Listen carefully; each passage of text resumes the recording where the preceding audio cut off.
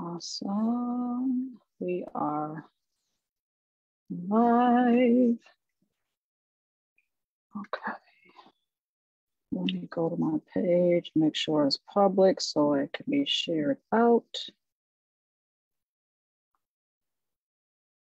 Yep, every time you gotta make sure I do that because it's always for some reason it's not set up to public. Okay. There we go.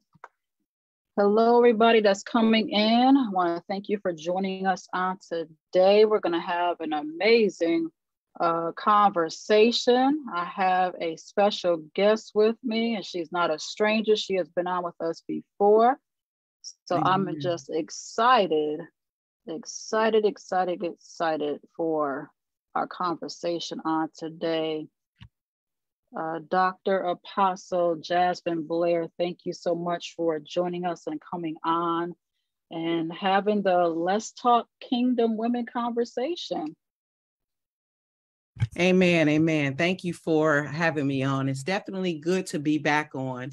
First of all, I always enjoy these conversations. They're definitely pleasurable. It's good fellowship, and the way that God moves and brings insight is definitely a welcoming and enjoyable experience.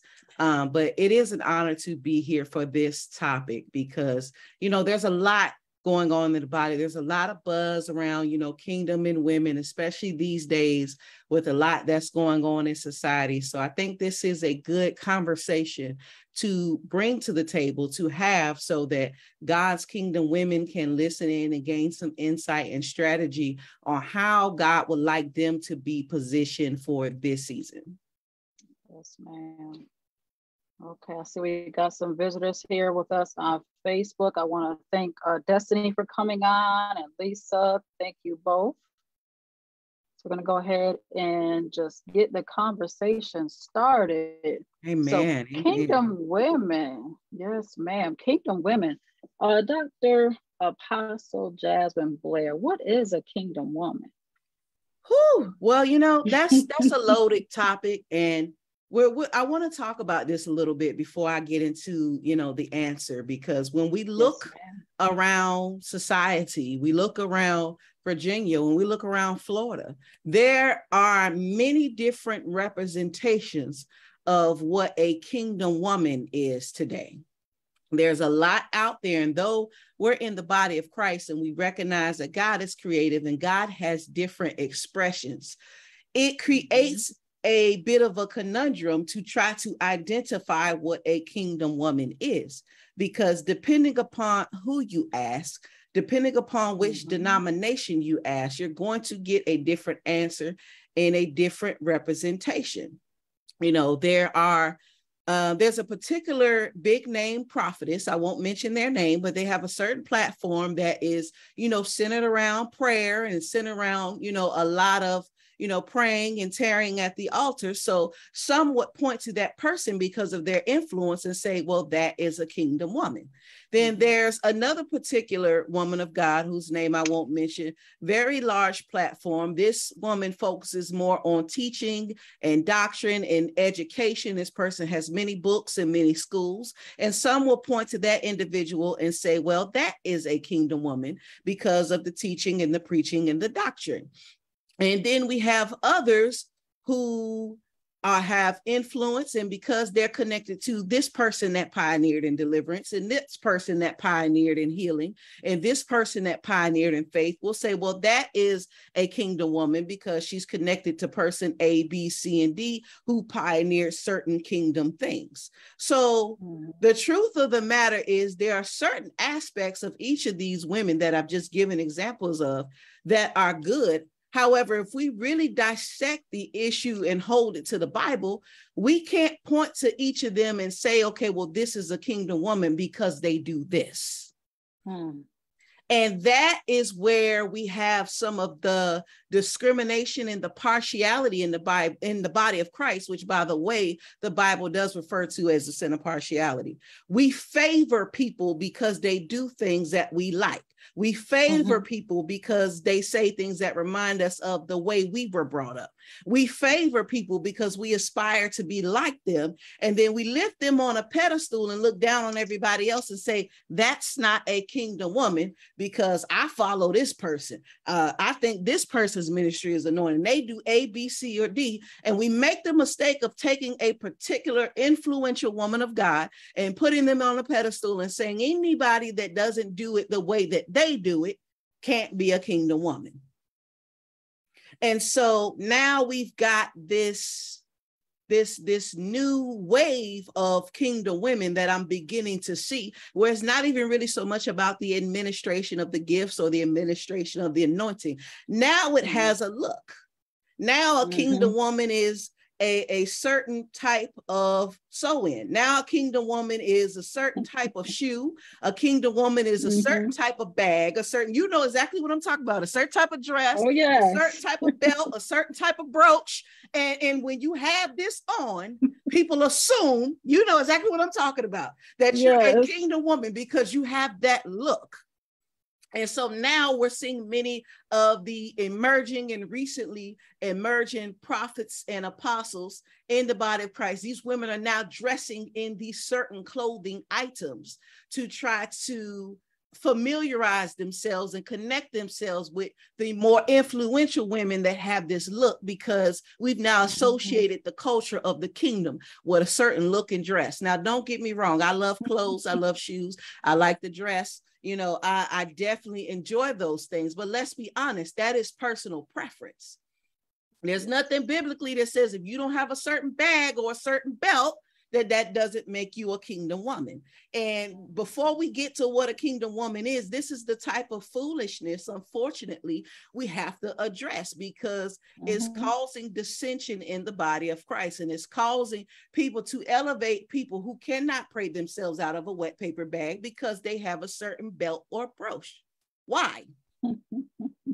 These are things that we have to address in the body of Christ. And while it's great to, you know, we believe in fathers and sons, we believe in mentors, we believe in legacy when it comes to the faith, but we cannot just automatically say somebody is a kingdom woman because her spiritual mother is so-and-so or her spiritual father is so-and-so. That person may be a pioneer and a father to many, or a pioneer and a mother to many, but just them being associated with that name does not automatically qualify them to be a kingdom woman.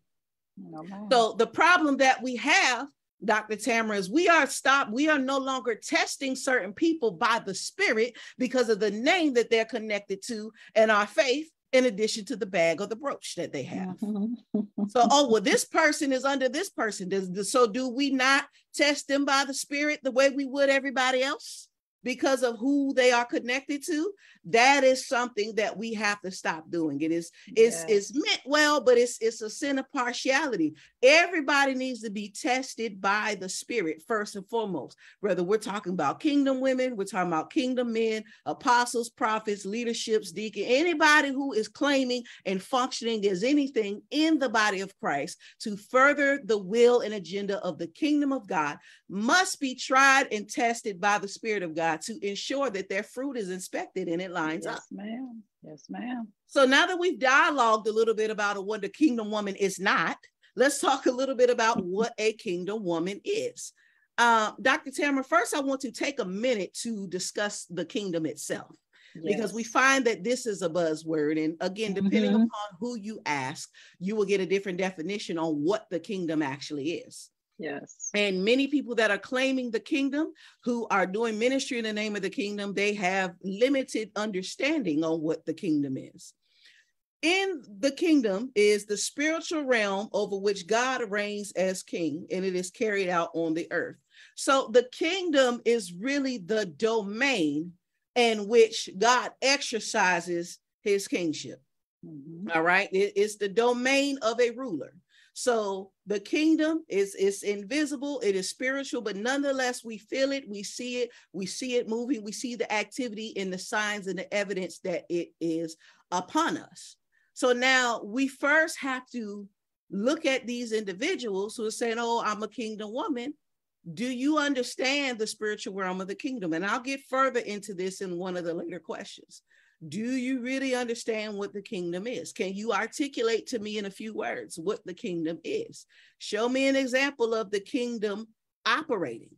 Mm-hmm. We first have to be kingdom. So when we look at what a woman is, now woman is the combination of the words womb and man, and that's how we get a woman, a womb man. It is the female counterpart of the human creation known as Adam, because the Bible says he made them male and female, and he called them Adam. So Adam represents our human race as people. So even though she was Eve, the Bible says that God called them both Adam.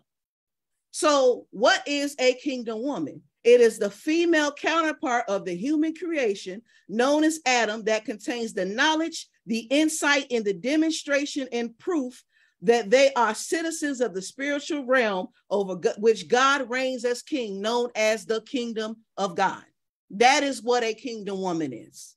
Wow. So when we take this definition and we look at many of the things that we just discussed, it doesn't have anything to do with certain dresses, brooches, bags, or purses, or necessarily whose name. And again, it's no dishonor to spiritual legacy and lineage. We believe wholeheartedly in that. But you can be a part of a lineage and not line up to the family name. Hello. Yes, all the time we hear stories in the news. Some people come from a wealthy family, well-known name, noble and prominent, and they end up in jail. They end up making a mess of their lives or what have you. Being attached to a name in a lineage does not guarantee your safety, and it does not guarantee your entrance into the kingdom of God. So when we take this and we apply this to the kingdom woman, we see that there's a lot more to it. Some of the attributes of a kingdom woman: knowledge of the kingdom of God, which is what we just talked about. If you're going to be a kingdom woman, you have to have some type of knowledge of the kingdom of God. You can't just say, oh, I'm a kingdom woman, or I'm preaching the kingdom. Do you have any knowledge of it? Can you teach somebody else about it? Are you able to preach and articulate on the kingdom? Because some of us come in power and demonstration, but we don't always have the understanding to be able to articulate the kingdom. And with articulation, we have to be able to demonstrate the power of the kingdom as well. We have to make sure we're going through the process, or have gone through the process, to be born again in the spirit, because that is how you enter into the kingdom. So for you to profess the kingdom, be a part of the kingdom, to preach and demonstrate the kingdom, you have to make sure you have first entered the kingdom yourself. And we find that many people, because of the Bible, they can give us scriptures about the kingdom, but we find in some of these unfortunate scandals that hit the light that many of them preach about it, but they have not gone through the process to actually enter the kingdom themselves. And another attribute is an advocate for the dominion and the expansion of the kingdom of God, because that is the goal. If you are a kingdom woman, but your goal is expand your influence, if it's to expand your clothing line, which is nothing wrong with growing in entrepreneurship, but the goal shouldn't be just to have believers as your customers. The goal should, as a kingdom woman, should be to expand God's purposes and will and agenda first. And then out of that, you allow the Lord to grow you and increase you in any other endeavors that he's giving you. Yes, ma'am. I like that. Oh my goodness. You shared so many good nuggets. I hope you guys that are listening and watching, I hope you guys are taking some notes. This is so good. Oh my goodness. Okay. So next question. We always hear the word Christian woman thrown around. Okay. Does Christian and kingdom women have the same meaning? Okay, that's a very, very good question. And again, I think that's one of those questions you'll get a different answer depending upon who you ask. But I will answer it this way. Every kingdom woman is a Christian woman, but every Christian woman is not necessarily a kingdom woman. Come on, I like that. Let me say that again for the audience. Every kingdom woman is a Christian woman, but every Christian woman is not a kingdom woman. Why? Yes. Because it depends on the centering of the focus. Now, being a Christian woman is not bad. That's a good thing. All right. But that doesn't mean that you're a kingdom woman.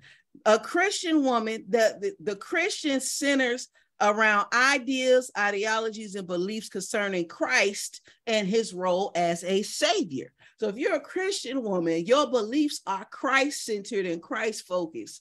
And these are things that I consider to be elementary principles of the faith. Examples: how Jesus Christ was crucified on the cross and he died for our sins. He makes intercession on our behalf. He sacrificed himself so that we could have life everlasting. He makes a way out of no way for us. These are elementary principles of our faith. We see Christ in his role as a savior. Most of what we believe, most of what we hear, most of what we preach, most of what we teach as a Christian woman is centered around Christ and his role as a savior. And that is good. We all need that. I would question anybody who never at one point can teach or have any ideas centered around the foundations of our faith and Christ being a savior. Here is where things become interesting, though. That is not the only role that Jesus Christ has. Mm-hmm. That's one of the most important roles, yes, but it's not the only role. And as I say many times, Dr. Tamara, we will only receive the revelation of Jesus Christ according to what we have prepared our hearts and our minds to open to. Yes. So many people see Jesus as a savior and they can't see him to anything else because they have not expanded their mind beyond that. They have not prepared themselves to receive Jesus as anything else other than a savior or the baby in the manger or a little lamb. That's why we always holler sweet baby Jesus. Like Jesus has not been a baby in I don't know how long. And, you know, we put Jesus on a cross at the end of every message. And I believe we should have the reverence and the humility for what Jesus did on the cross, but he's no longer there. In the Bible, he wasn't no longer there. We read in the Bible where he ascended, but yet we always want to put him back on the cross, like he's still there, like he's not seated in heavenly places alongside the Father. So our ability to accept ideas and beliefs and the doctrine concerning the fullness of the personhood of Jesus Christ is limited to our understanding, whether or not we're really to open our minds and to see Jesus as more than a savior. Now, when it comes to the kingdom woman, there is a kingdom-centered approach around the ideas and beliefs concerning Christ and his role as a king. A savior and a king are two very different people.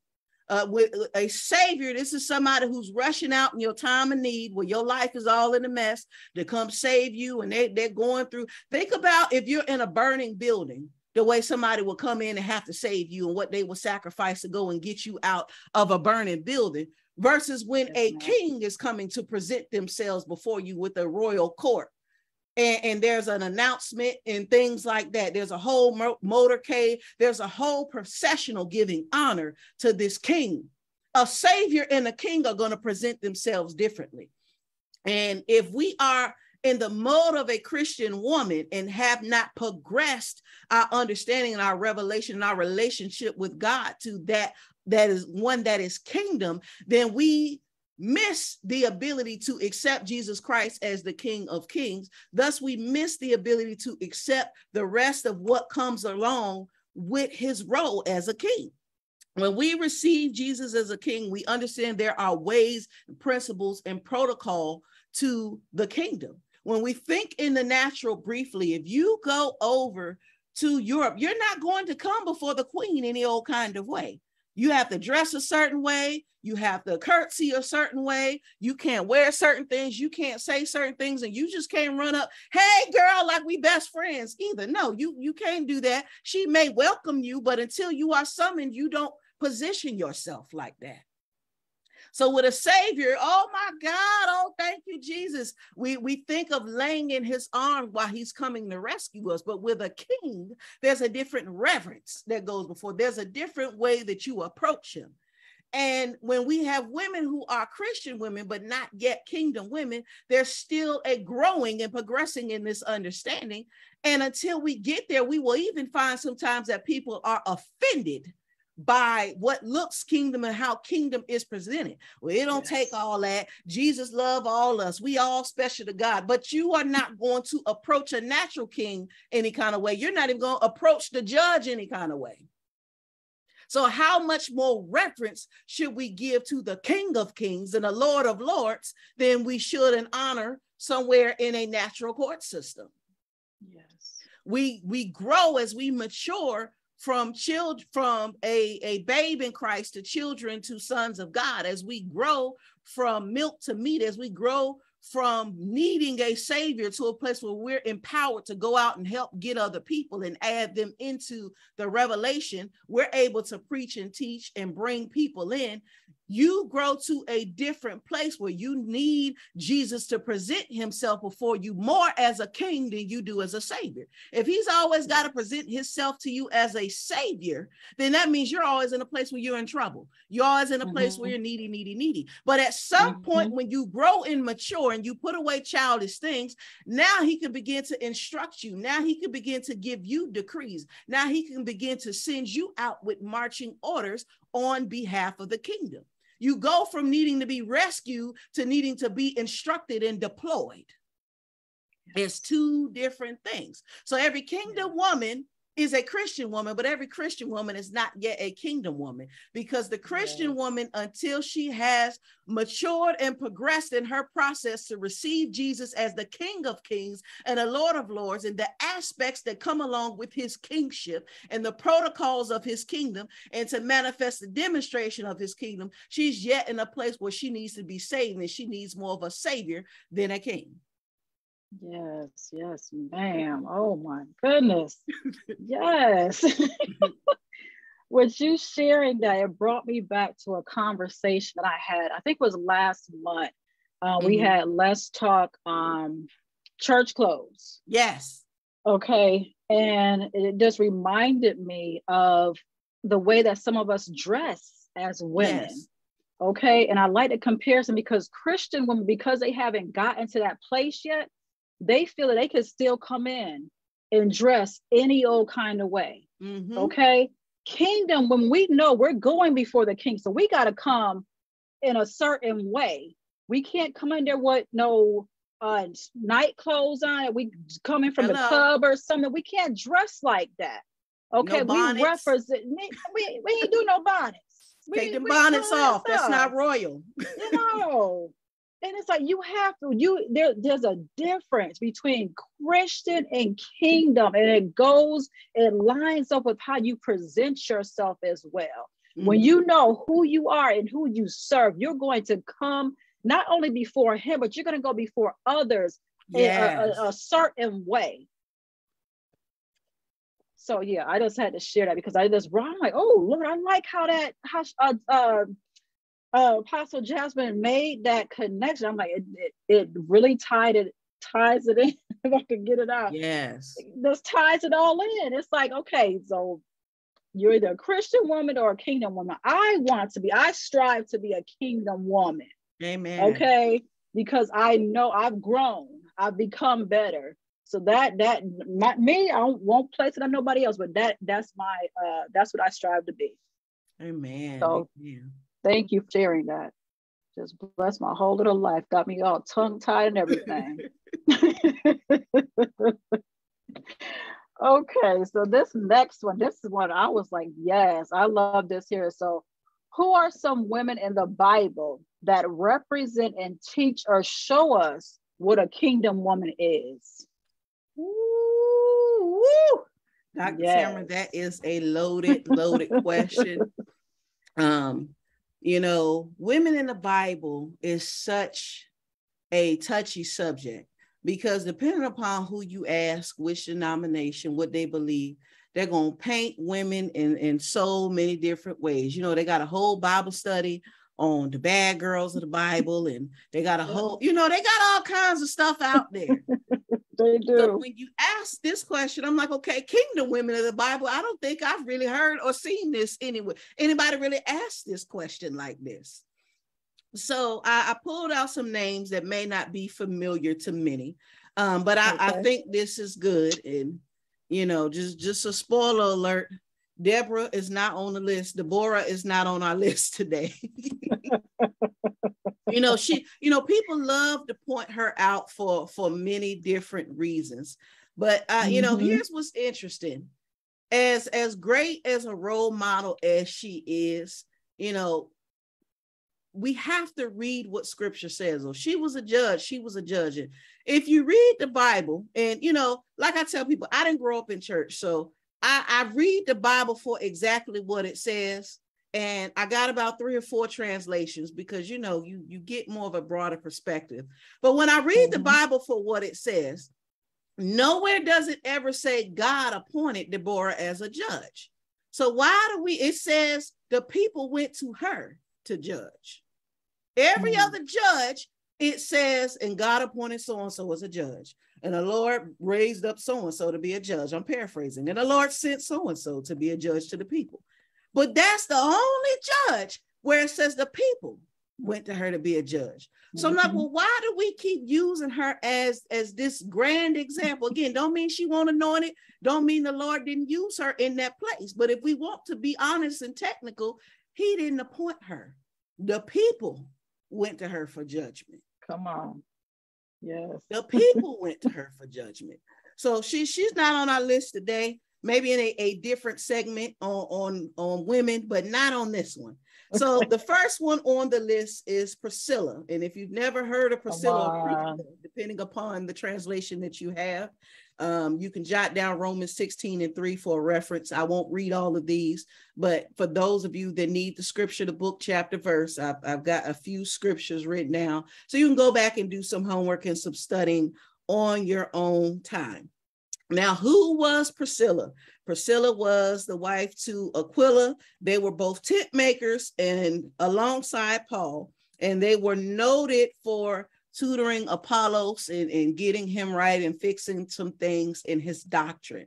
Now, she's very important because it's nowhere else really in the Bible do you read of any type of husband and wife team like this.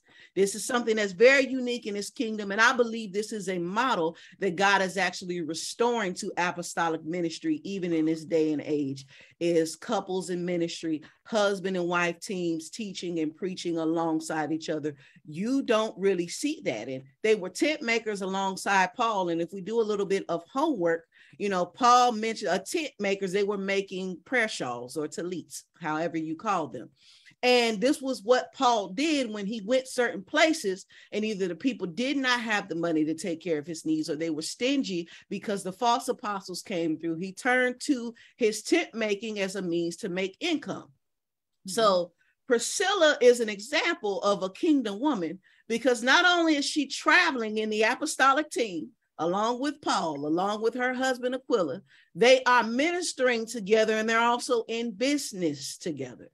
This is very, very kingdom. They're bringing the gospel. There's a Christ-centered focus, but then there's also a kingdom focus because they are expanding the work of the ministry during that time, but they are also in an economic place where they are bringing finances in to help support that ministry as well.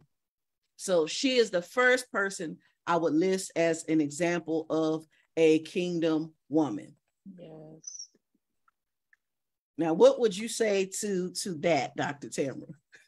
I agree. I actually love this story. I've read it many times, and I like the dynamics. I love the husband and wife dynamics. We need more of those type marriages in the world today. Yes, we do.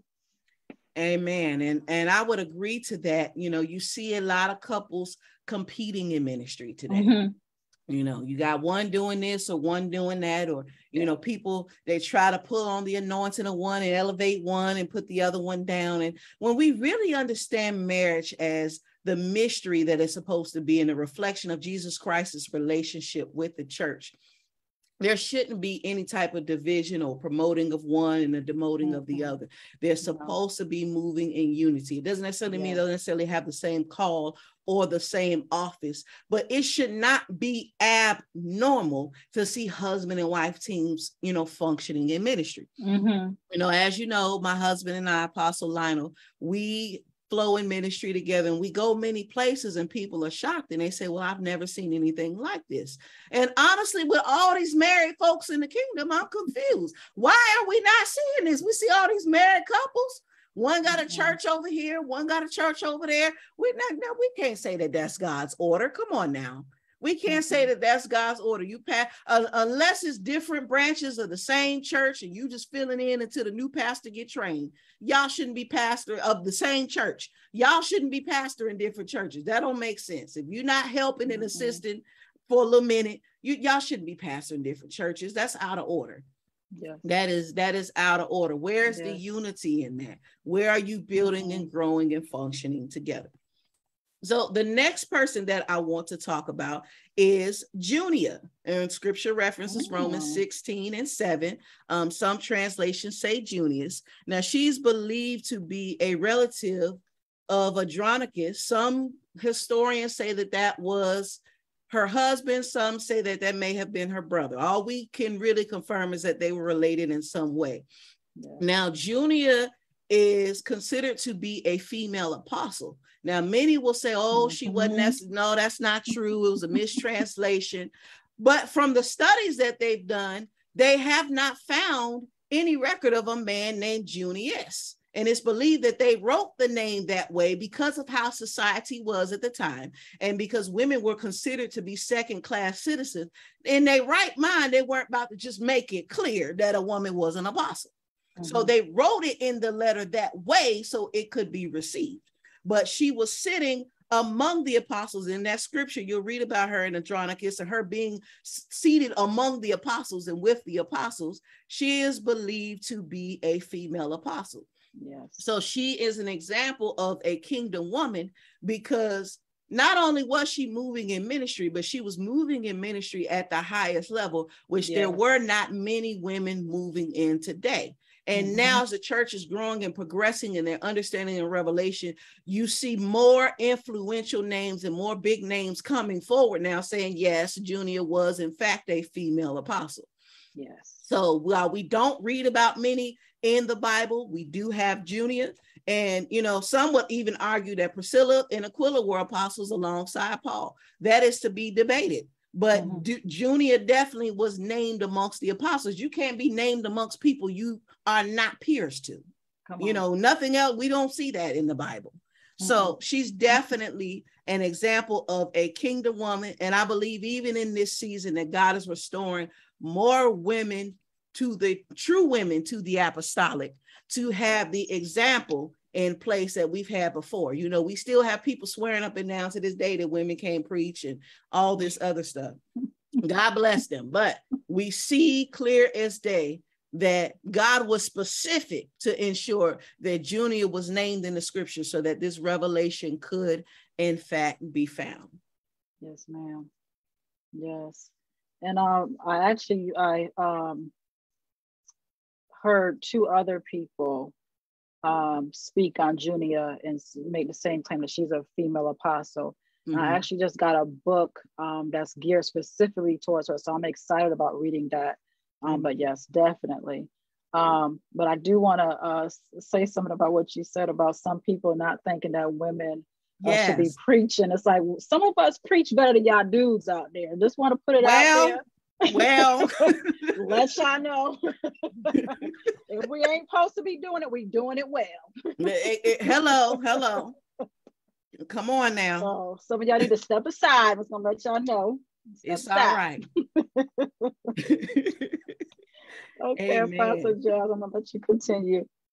Amen. Now, the next woman that I want to talk about is Mary Magdalene. Now, there's a lot of controversy surrounding her for many different things. People talk about her past and the type of life she may have lived. She's one of those that got considered one of the bad girls of the Bible. But we're not here to take that direction today.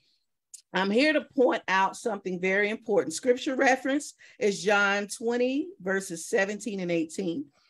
And we see, and I'm paraphrasing that, in Jesus' resurrection, and oh my goodness, he's not in a tomb. And so they're all looking for him. So she's sitting there boo-hooing and crying. And somebody's behind her saying, woman, why aren't you crying?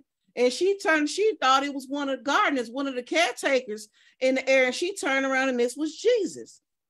And Jesus commands her to go back to his brethren, to go back to his disciples and proclaim that he is risen.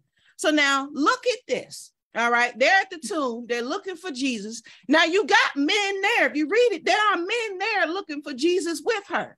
But yet Jesus waits till they leave, and he appears himself in his resurrection to a woman first. Not the disciples that was with him all that time. Come on. He waited to the men that walked with him. Oh my God. Left the area looking for him. And then he reveals himself to Mary Magdalene. He said, now you go back and proclaim that I'm risen to my disciples. You go back to my brothers and proclaim that I have risen. Out of all of the people that he could have appeared to, he appeared to a woman first, and he sent her out to proclaim. Preach means to proclaim that he is risen. He gave her an apostolic mandate, though it doesn't specifically call her an apostle. Jesus Christ himself appeared to her, because I believe every apostle, if you're an apostle, at some point you have to have a revelation from God. You need to see God. If you haven't seen the Lord in some type of way, I question your apostleship. But anyway, he appeared to her first in his resurrection, showed himself to her, and he gave her the mandate to go back and tell everybody and proclaim that he was risen. So she's definitely an example of a kingdom woman, because she was pioneering something that even the men of that time did, literally, as we can see in scripture, did not have revelation of. But he entrusted her with it to go on and carry it out and proclaim it to his disciples. Yes. I love this example, because this is what I got. If you want something done right, give the woman the assignment. Okay, we gonna get the job done. Yes. Okay, some of the guys, if he would have gave it to the men that were there, they would have probably not told it right. They would have probably skipped some of the steps. We gonna do it on point and do it accurate and get it done. So just, going back to what I said previously, we out here. Some of the women that's out here, we will preach your socks up. Some of these dudes, it's like they out here doing other things. We don't get into that, but we gonna come and get the assignment done. We gonna be focused, okay? We gonna be on point. We ain't thinking about what we gonna be doing later. No, we gonna be thinking about what we doing right now, because God has given us a mandate to follow. We gonna get the job done. So yes, I love that you brought up Mary Magdalene. Yes, indeed. Now, the next person that I want to bring up is Lydia of Philippi. Now, to refresh some of y'all's memories, when Jesus Christ was asking them, well, who do men say that I am? They was in Caesarea Philippi. And, he was saying, upon this rock, I'll build my church and all of that. So Lydia was from Philippi. Scripture reference is Acts 16, 11 through 15, and also in verse 40. Now, she was believed to be a widow who gave to the poor. She did a lot of charity work. And when Paul and Silas came to Philippi and their work was stifled, she opened her home and invited Paul and Silas in her home. And so through that, they were able to grow the local church in Philippi in her household. So not only was she converted to believe in Jesus Christ and she received the word of the gospel, she was a catalyst to them growing the church of Philippi, because she opened her home and she gave financial support as well. So Lydia of Philippi is considered to be a kingdom woman, because she was a conduit for the birth of the church in that city. Their doors was closed. The guards was after them. They could not get the work off the ground. Had she not opened their home, there may have never been a church in Philippi during that time. So not only did she receive of the faith, she put her finances to, and she used her home as a catalyst for them to birth the church. Yes. It makes her a kingdom woman, because she put her finances and her resources forward for the advancement of God's kingdom, will, and agenda. And this also sheds light on an ancient role that many do not discuss. You know, these same people that say, oh, women shouldn't preach, and, you know, there were no women preachers, there weren't no women in leadership in the Bible. But you actually, if you pay attention, there's quite a few women in the Bible. They could not support in teaching roles or leadership roles because of how society was structured at that time. But you know how they support it? With their dollars, with their oils, with their food, with their linens, with their homes. That's a whole nother teaching for a whole nother day. But you will see, even throughout church history, if you study enough, even when they begin to go out to the deserts, there's a whole teaching on the forgotten desert mothers during the time where Rome and Constantine was prominent, and they could not preach and teach in Rome. They went out to the deserts and began to teach the ways of Jesus Christ. They began to build whole monasteries for Christians. They had clothes, they had foods. Many of them sold all their money, all their possessions, and they took their wealth and they set up refuge to carry on the teachings of Jesus Christ. So many kingdom women in biblical times, because they couldn't go to school and be a rabbi, because they couldn't get a trade, they couldn't work in the family business, they made little things and they sold little things, and they took what they had and they gave. This gives us a whole different understanding of that alabaster box. She financially supported, and really, if you want to be technical, she supplied the building so they could have the church. If it weren't for her, they wouldn't have had no building to have a church. Come on. So the men were preaching it, but she had the building. Yes.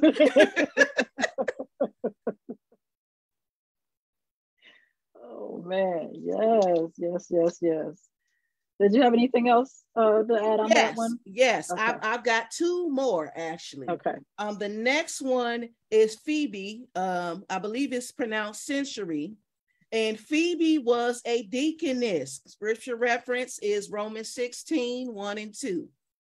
And Phoebe was entrusted by Paul to go around and deliver his letters to different places in Rome. So she would collect the letters from Paul, however she got them.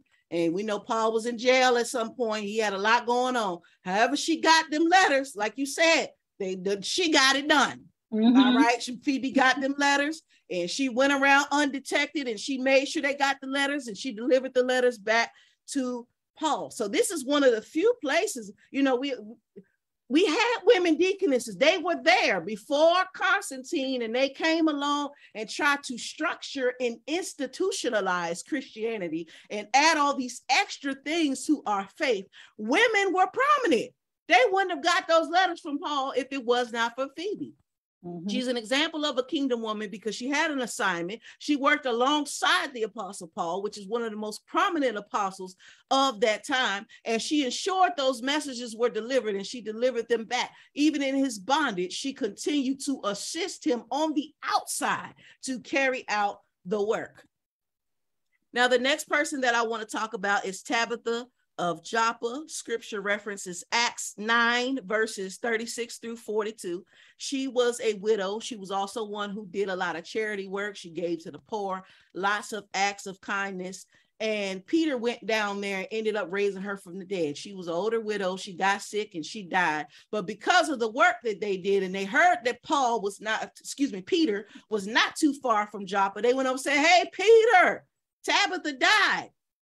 Can you come help her?" And he came and he spoke to her and rose her up, and she rose up. She was able to continue her work, but it was because of her charity that they said they went and go track down Peter so that they could raise her from the dead and she could continue the work that she was doing. She was a biblical widow because she was not nobody's grandma. She dedicated herself to prayer and ministry and the charity of the work of Christ, taking care of the homeless, taking care of the needy, to ensure that they had what they needed.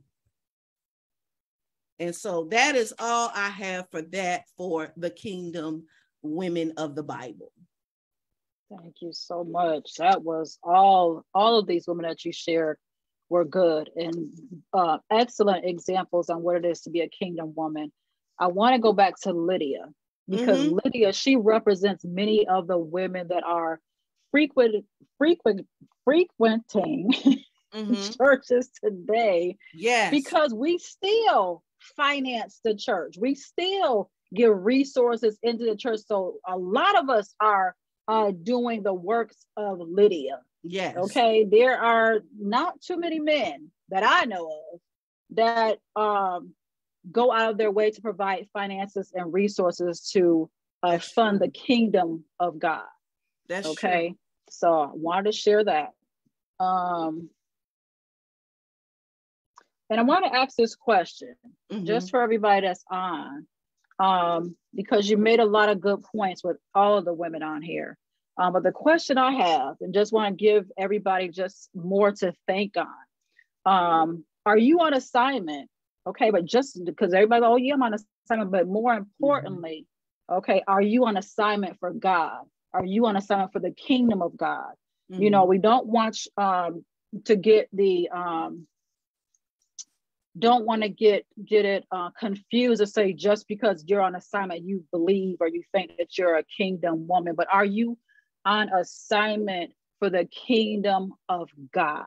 Yes. Okay, because if you claim to be a kingdom woman, we should be out here serving the kingdom of God. There's something that we should be doing within this earth, okay, that is helping others, not only ourselves, but helping other women, helping other men, helping children.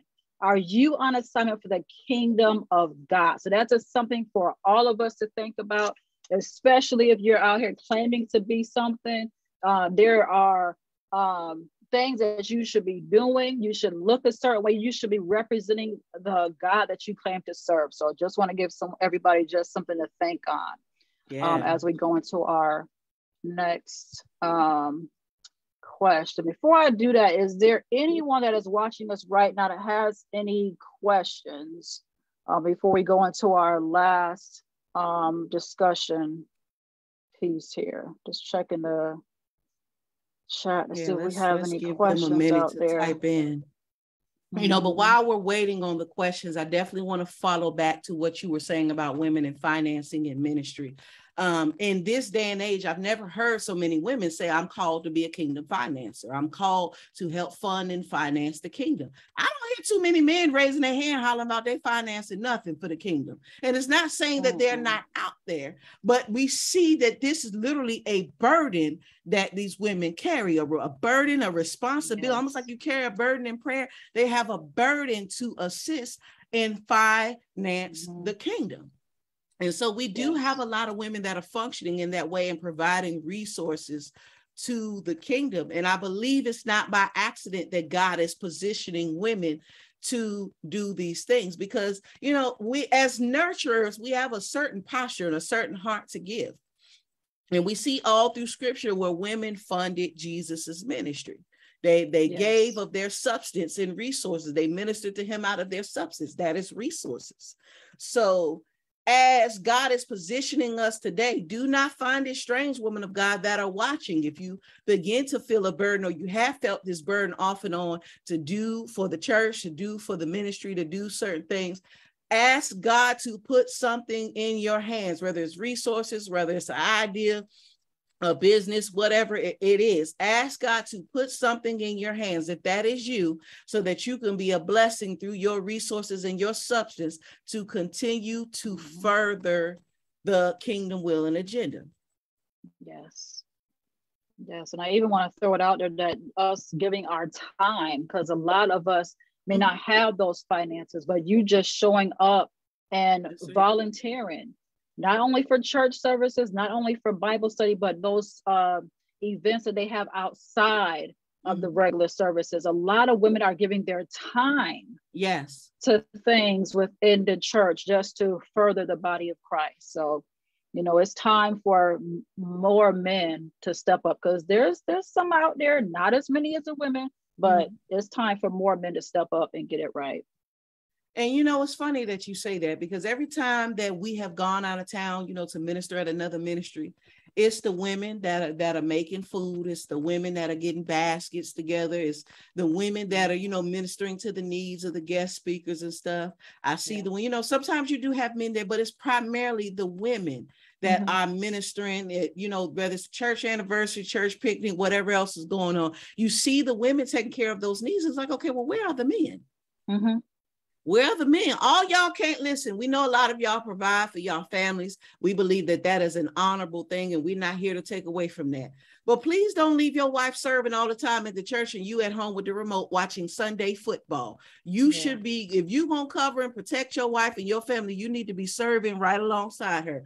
Put that remote down and show up with your service. We need more men present. Then when the men don't show up, then we get an attitude. We want to accuse the pastor. Well, he always got all these women serving in the church, because the men don't want to volunteer. They don't. Are we going to stop the ministry because the men don't want to volunteer? We're going to work with who God sent. Then you're looking at the pastor crazy. How about you go to the church and you volunteer? You pick up a vacuum. You might not know how to cook, but hey, you can carry the stuff, unfolding tables, put that crock pot in there, something. We need more men volunteering, so then we can stop looking at the men of God crazy. Yeah, we got some crazy ones out there, but we need more men volunteering. Then you wouldn't have to look at the pastor side-eyed, because well, how about you go volunteer? Every ministry I've been a part of, you have a disproportionate amount of women volunteering to serve, volunteering to cook. I know every man can't cook, and if you can't boil water, God bless you, just don't touch the stove. Amen. That's not your ministry. You can touch the pot of water for the baptismal pool, and that's it. God bless you. But we don't have a lot of men volunteering in the body.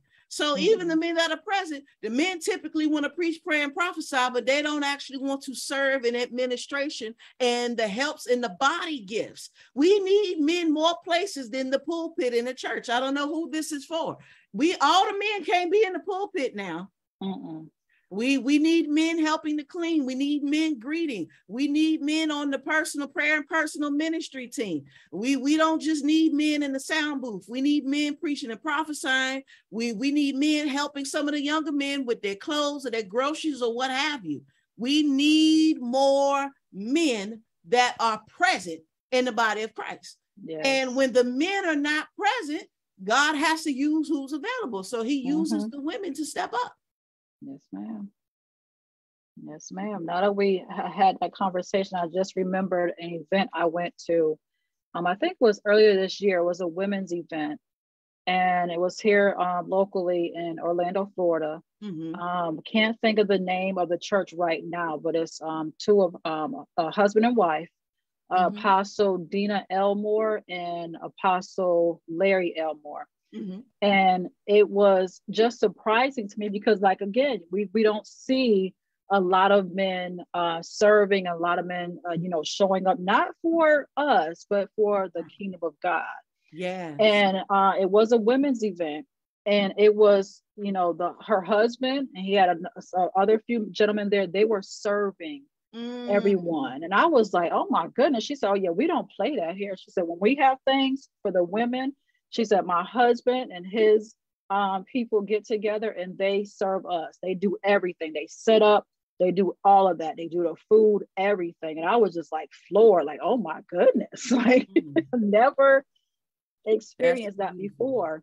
But them as a couple, they're amazing. So it's like when you get to know them, it's like, okay, it makes sense. But there's, again, it's not a lot of that going on. And I forgot my other point I was going to make, so we'll come back to that if I could remember it. But there was no questions in the chat.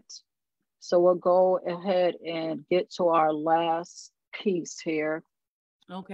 And this is, if I could, get it up here.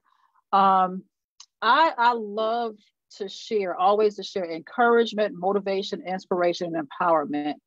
So what kind of encouragement, motivation, inspiration, empowerment would you share with us women that want to be a kingdom woman if we're already not, or just something just for the ones that are? just what would you share for us as well? So the ones that are not and want to be, and for the ones that are, just to give us something to keep on being that and continually growing in that. Okay, definitely. The first thing that I would share is concerning your dedication.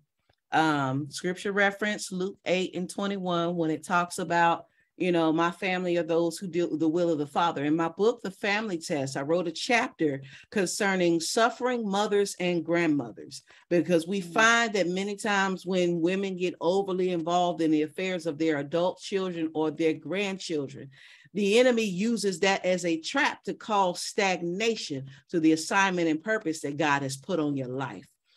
So it definitely will require your dedication and you being laser focused on what God has for you to do. Love your children, pray for them, pray for your grandchildren, but do not become so overly involved in their affairs that it becomes a snare of the enemy to take you off track for the course that God has you on. As a kingdom woman, you must come with the ideology that the kingdom is put first. When the kingdom is first, everything else has to be prioritized in the means and in the realm and understanding that the kingdom comes first. And so in that dedication, a subsection of that, I would say, is the prioritization of your personal life. As you place the kingdom first, you will find yourself going through tests and challenges where you have to continually choose to put the kingdom first. This may hurt some feelings. This may change certain things around you. Family may not understand. You love them and pray for them, but bless the Lord, that is not of your concern, because your concern with this focus and dedication and prioritizing is to hear, "Well done, my good and faithful servant," at the end of your life. Yes. If you please your children and your grandchildren, but you don't hear a "well done," daughter of God, you failed. You've got to prioritize the kingdom first. And if they love you the way that they say they do, they'll understand. They might not get it all, but they'll at least respect your dedication.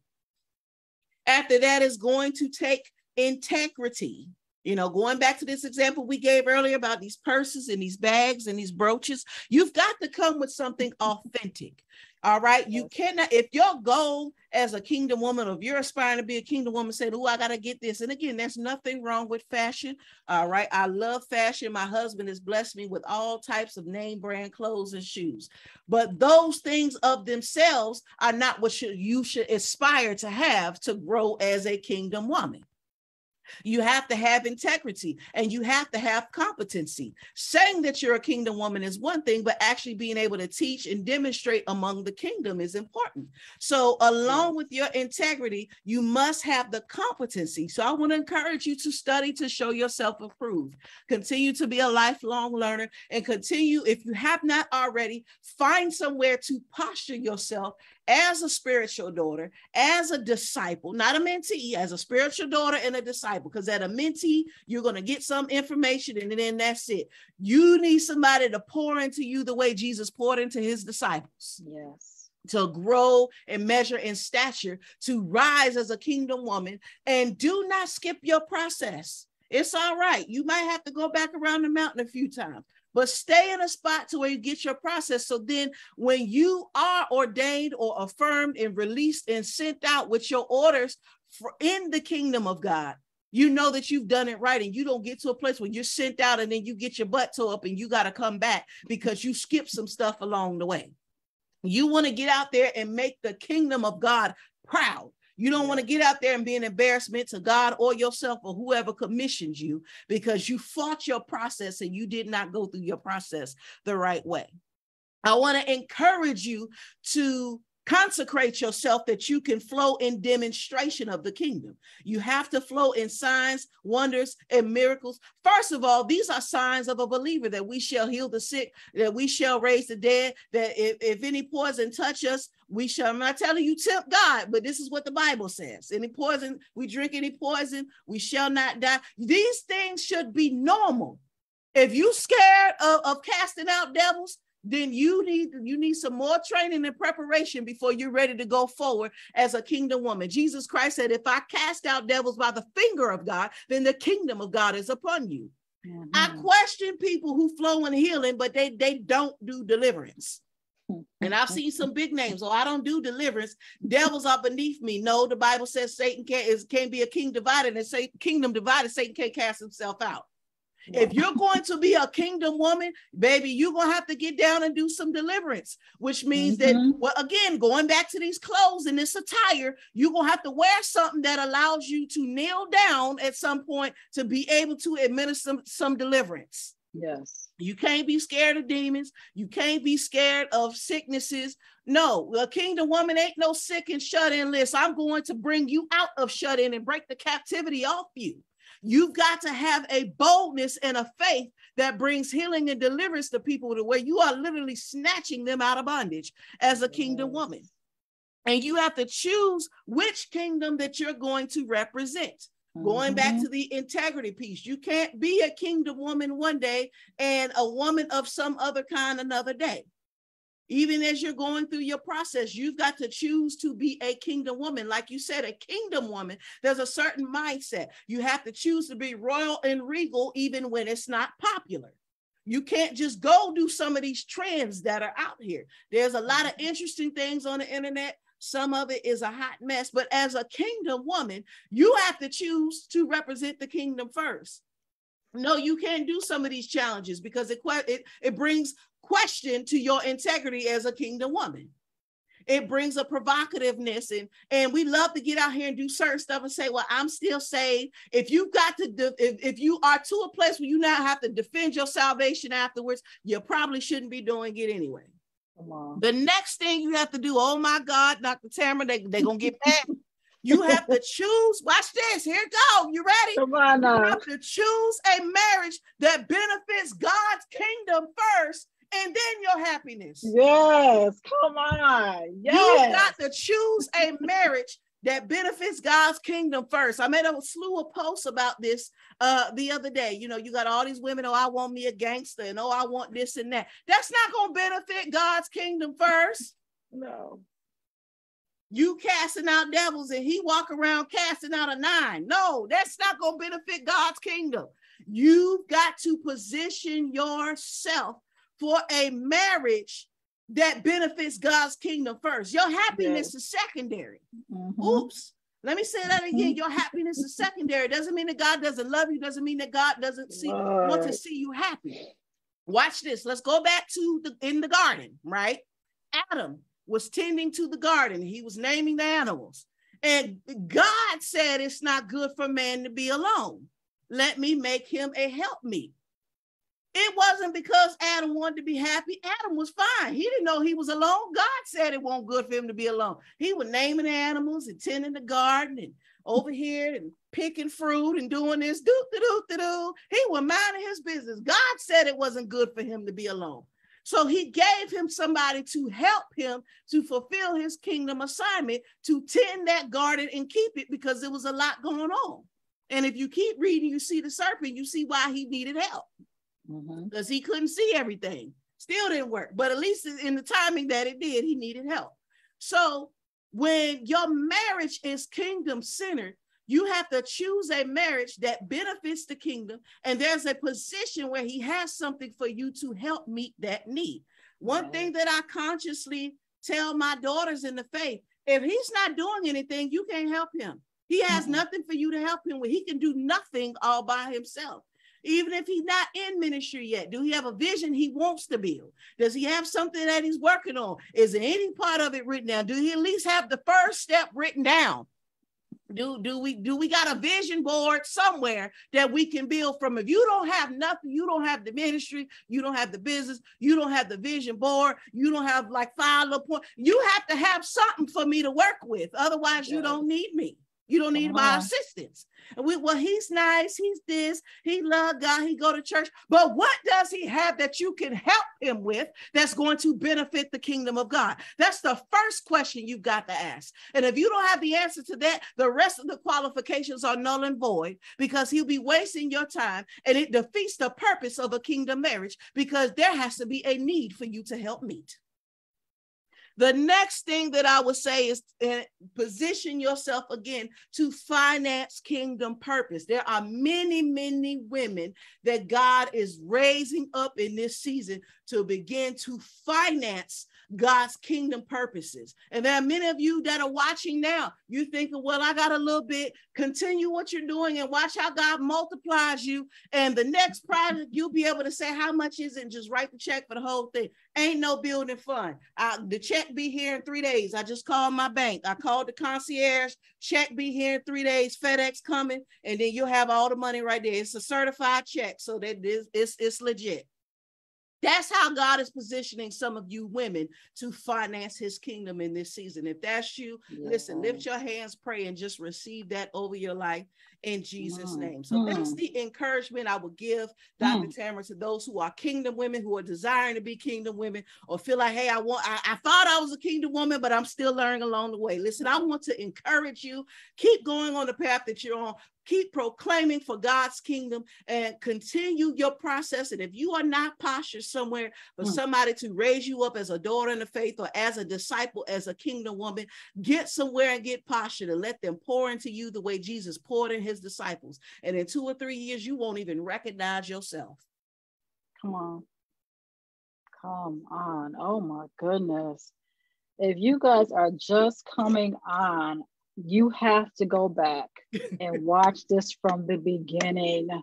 Okay, if you don't, you are doing yourself a disservice. You have missed out on so many good nuggets that have been shared. And I'm just so thankful for Dr. Apostle Jasmine Blair. I am so thankful for you. I thank you every time that I reach out and ask you to come on, and you're able to give me that yes. Not give me, but give God that yes. Let me clear that up.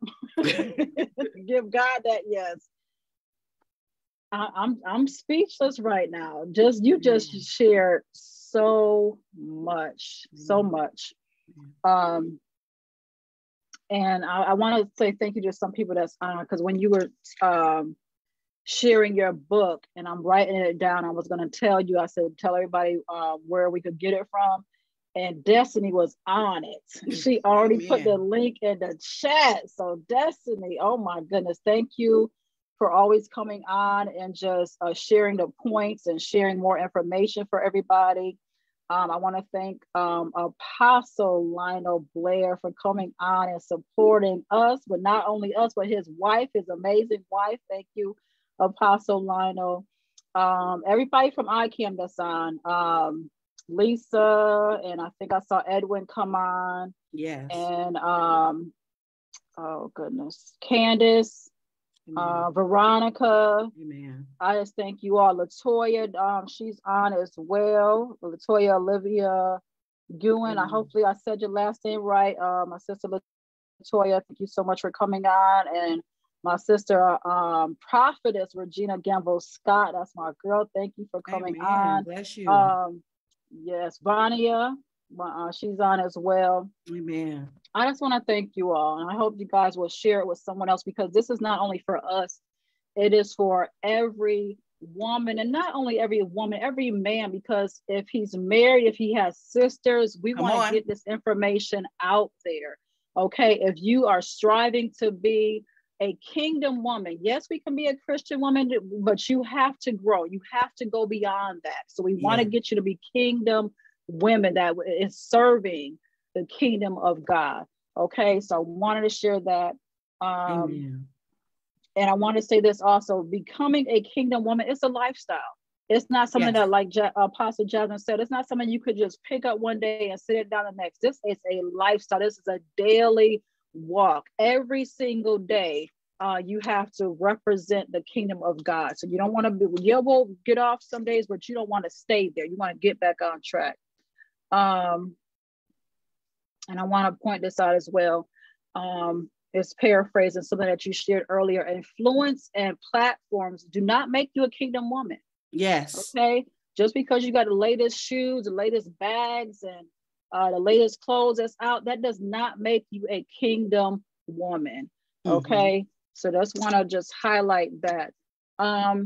one thing I want to end with, because I know you and Apostle Lionel have done a YouTube on this. And, you know, I always hear it thrown out there and everyone just thinks that just because they're a woman, they're a Proverbs 31 woman. And we know all the things that the Proverbs 30 woman has did. And it's like, yeah, some of y'all ain't even close to it. Just, I want to just end with that. Let's give us a little snippet of what you and Apostle Lionel shared on your broadcast for that particular subject matter. Absolutely. And for those of you that don't know, you can find us on YouTube at the F3 podcast, where we talk about faith, family, and finance, and tying those three together in your daily life. And we did an episode on the Proverbs 31. It's actually funny because we kind of tag team preached it a little bit, but we literally went verse by verse through Proverbs chapter 31. And broke it down and explained it and gave some commentary. But what we find is what a lot of people say at Proverbs 31 is they're not living up to that. And if we read that, we find that her husband was somebody of prominence. He was an elder respected at the gates. She was a businesswoman. It says she considered fields and bought it. There were certain linens and things.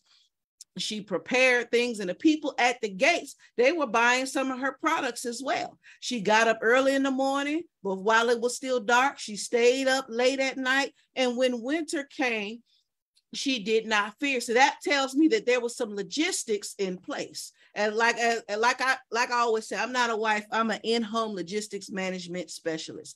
There's a lot that goes along with making sure you got this, that, and the third, and making sure everybody's got everything you need. So there was management skills, there was home economic skills, there were entrepreneur skills, and there was favor and finances all flowing through her hands. So the Proverbs 31 woman biblically was somebody that had at least a stream, if not streams, of income flowing.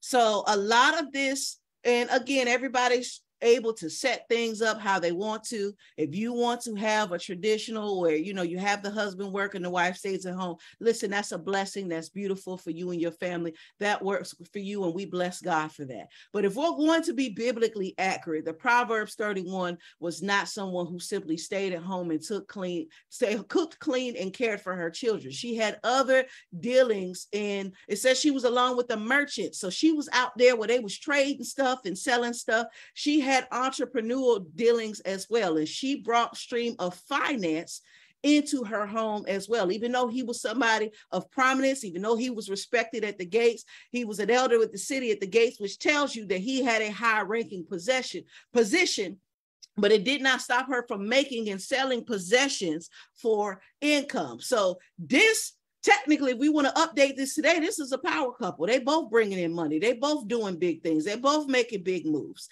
This is who the Proverbs 31 woman was. And if we really want to be a Proverbs 31, we got to restudy this chapter and think about, because again, does she not fit these women that fit this kingdom woman? These women opening up their homes, ministering to Jesus with their substance. They didn't work no job, but they had substance. They didn't necessarily have all the education. They couldn't go to the school. They couldn't study under the rabbi the way the men did, but they had substance. Yes. Yes. Kingdom woman. Mm-hmm. Proverbs 31. There's a parallel. Come on. Yes. Oh, yes. Okay. And Destiny did put the link in the chat. So if you have not seen that podcast episode on YouTube and on the other platforms, from the apostles, Lionel and Jasmine Blair, please go ahead and watch that. You will gain so much wisdom and understanding from that. But we're going to go ahead and we're going to close out. I do want to share this, and I'm probably going to have to bring you back on because Absolutely. I think this is another conversation of something that I'm about to share that I posted earlier this morning. And this is what I posted. I said, so many of us are rushing or have rushed to become a wife before we've even mastered becoming or being a daughter. And Ooh. That right there, okay, when the Holy Spirit gave me that, I almost fell out. I was like, Lord, we have so much work to do, and it's like our focus is not in the right places. We're so rushed to be a wife. Yes. And he was like, so many of you, and I'm placing myself in that category as well. So many of us have not even mastered how to be a daughter. My God. My God, that is heavy. There, I'm gonna just put a holy hush. I'm gonna exercise my right to be quiet in the name of the Lord, because as you said, that's a whole nother conversation of its own, and we definitely don't want to take away from the meat of what that's going to be. So that's going to be exciting. Oh yes. Okay, so y'all got a little preview. You got that to think on. We're definitely gonna have that conversation and see if we can, come together and do this, because that's a whole nother conversation. But again, Dr. Apostle Jasmine Blair, I so appreciate you. Apostle Lionel, thank you so much. I just love you both. I really do. We love you guys well. Thank you. You guys are a kingdom couple, and I'm excited for everything that God is doing in your life. I want you to go ahead and share that you guys will be going back to the in-person service, and just let everybody know where they can find you guys, so they can make that drive and get on over there, get some healing and deliverance on. So. Amen. If you are in the Hampton Roads area in Virginia, we are returning back to our in-person service with our Kingdom Resurgence. We're going to put a resurge in this environment for healings and miracles and the supernatural. We're going to be at the Hampton Inn and Suites in Newport News, Virginia, and Oyster Point. It is across the street from the Patrick Henry Mall, so you definitely cannot miss it. We are going to be there Friday, September the 16th at 7 p.m. until God decides that he is finished. So you definitely do not want to miss that. Listen, if you are sick, if you are on any kind of prescription medication, you have any kind of ailment, any type of arthritis, if you need direction in your life for this season, you do not want to miss being in that atmosphere. We will be there, and we will have our team there able to minister to you and pray with you. So definitely we look forward to seeing you there and putting a surge of God's kingdom power and authority back in this region on September the 16th at 7 p.m. Awesome. And for those of you that need the information, thank you, Destiny. She has put the link in the chat. You can click there and you can actually find the address and all of that information as well. And there's an email address if you have more questions. Maybe you're not from here, you want to know about accommodations, definitely reach out and we can get you some information. Yes, ma'am. Thank you. Okay, so we're going to go ahead and just, I'm going to say to be continued, because definitely going to come back and share some more. But again, I just want to thank everyone for coming on and joining us. Again, if you're just coming on, please go back and watch the replay. It's going to be there for you. Take some notes, get healed, get delivered, get set free. And just look out to join us next time when we come back with another conversation. We have some other things in the works that's coming up, so just stay tuned for that. Just want to go ahead and just thank you again, Dr. Apostle Jasmine Blair, and we'll be back next time. Thank you all for joining. Thank you. God bless you. Yeah, God bless you as well.